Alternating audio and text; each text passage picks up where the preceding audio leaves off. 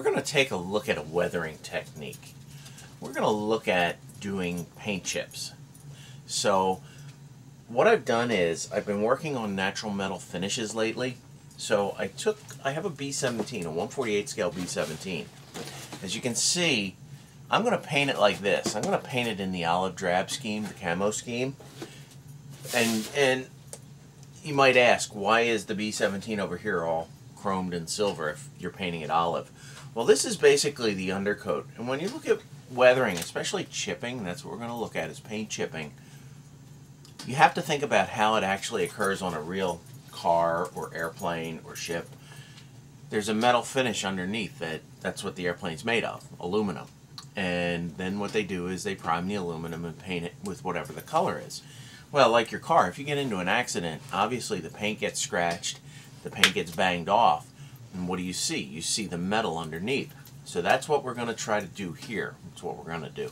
I'm going to show you, by painting the undercoat in aluminum, how we put this chipping fluid on and then scratch off the paint after we put the paint on. So the process basically is, I have different chipping fluids here. Vallejo makes a chipping medium. AKI makes a couple different things. They make a heavy chipping fluid and they make a worn effects fluid. I'm going to use this heavy chipping fluid. And what you do is you take the fluid and you spray it onto, or brush it onto, whichever you prefer, a part of the model. Some people spray the whole model. And then you take the color, in our case it'll be olive drab, and we'll paint the model with the olive drab. And then when that's dry, we can go back and use a tool, like a pointy little Q-tip, toothpick, something like that, a burnisher, and we'll just wet the area we want to chip and let it reactivate a little bit, and then we'll go ahead and we'll do some chipping, and you'll see the metal underneath the paint show through. And what's really cool is, even though it's small scale, when you have it done the way it occurs in reality, you get that depth. You can see that the aluminum's underneath of the paint. Trust me, it works and it looks really good. So we're going to look at chipping, in particular chipping this B-17's engine nacelle. And I do recommend that if you do this, look at pictures of the actual aircraft. I looked at pictures of B-17s just to see where it chips. And usually it chips around things that get a lot of wear and tear. Doors, hatches, things like that. In particular on the 17, the engine nacelles get worn because, hi Bo, because the mechanics are constantly taking panels off and doing work on them with tools, screwdrivers, wrenches, and the like.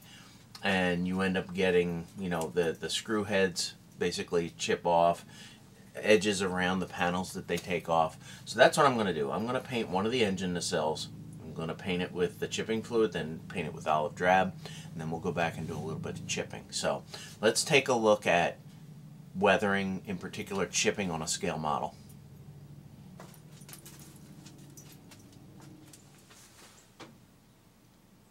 Alright, the first step in the chipping process is to take the chipping fluid. Obviously, after you've painted your model with chrome finish, natural metal finishes are going to work better because they're going to look like real metal, stand out. So you take your fluid, get your airbrush, have some thinner ready for when you want to clean your airbrush. AK thinner, AK product. It's one of my mantras. If you're going to use a fluid, you're going to use a paint, get the thinner that's manufactured by the same company. That way you know it's going to work correctly. Alright, so AKI chipping fluid. I'm going to open that up. Just pour some into my handy dandy airbrush here. I use a little Iwata gun today. Cap your fluid back.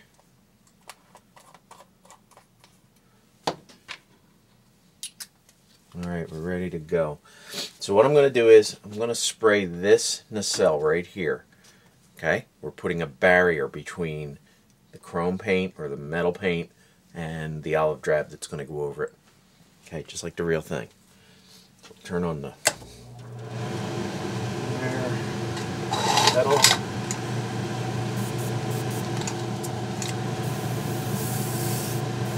Hard to see.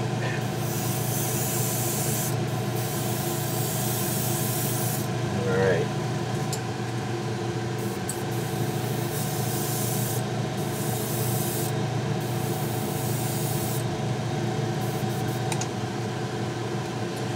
Seems a little heavy, so what I'm going to do is put a few drops of thinner in it.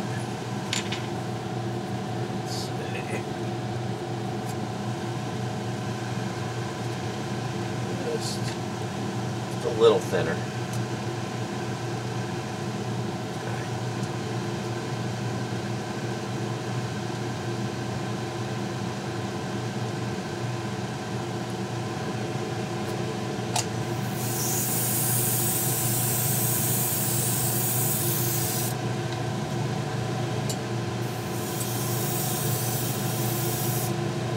Alright, I think that's a little better.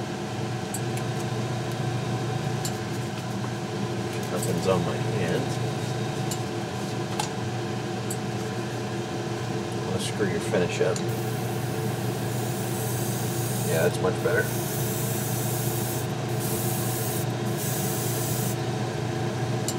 Really awkward when you're doing big models in a small paint booth. So as you see, I'm just painting the outboard nacelle.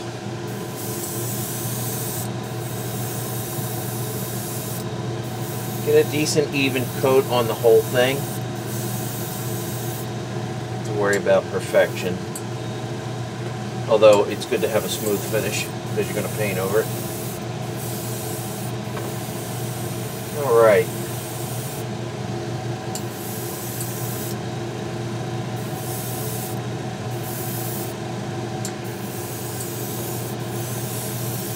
So I think I've got a good coat on there.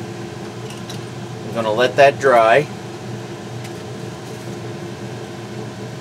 Then the next step will be to put the olive drab paint, aka Real Colors is what we're going to use, olive drab. So that'll dry, we'll put the olive drab on. After that dries, then we'll do the chipping. Okay, the chipping fluid is on. So now what we're going to do is we're going to take some AK Real Color, and I got my AK Real Color thinner. So make sure, I almost made a mistake. This acrylic thinner is for the chipping fluid, and it's different than the Real Color thinner. This is regular acrylic thinner from AK. This is for Real Color. This is for the paint. If you use the wrong thinner, it turns into sludge. So just a note of caution. If you're going to do Real Colors, get the Real Color thinner. So I'm going to mix that up, put it in the airbrush, and then we'll spray the wing. What I'm going to do is I went ahead and I put the chipping fluid on all the engine nacelles and some of the fueling ports. So what I'm going to do is spray one of the wings, and then we'll do some chipping.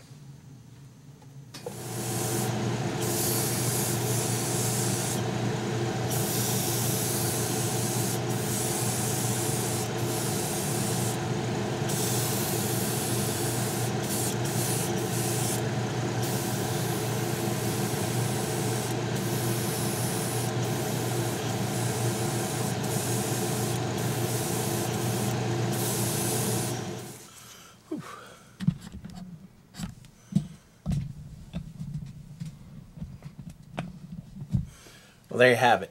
We sprayed all the green on the B-17. I got a little carried away. I was just going to do a little part of it and chip, but I figured since I was spraying, I may as well go. It was going on so nice. Like I say, I used the AKI Real Colors. I'll give you a look at this thing. Put my glasses on.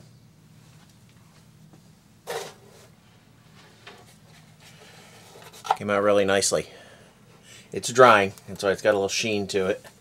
But yeah, that olive drab went on really nice. So we'll let this dry for a couple hours, then I'll come back to it. Oh, hopefully no paint went under there. We'll come back to it, and we'll do some chipping.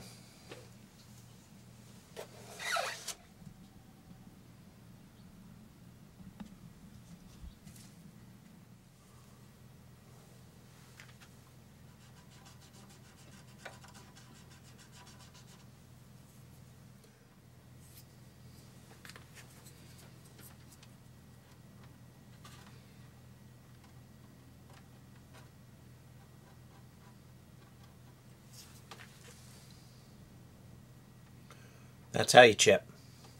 You put some dampness on there, you put a little water on there. Let it settle in a little bit. Then go in and do some chipping.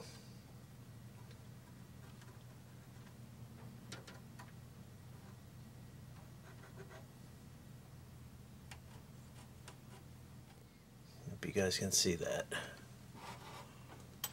That came out.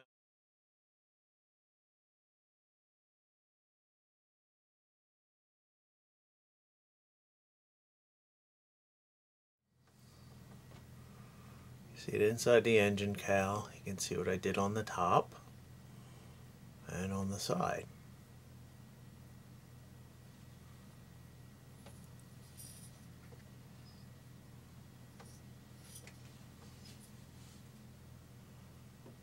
That's chipping. It's an inexact science, but if you do it right and you do it very subtly, it's a really great weathering technique.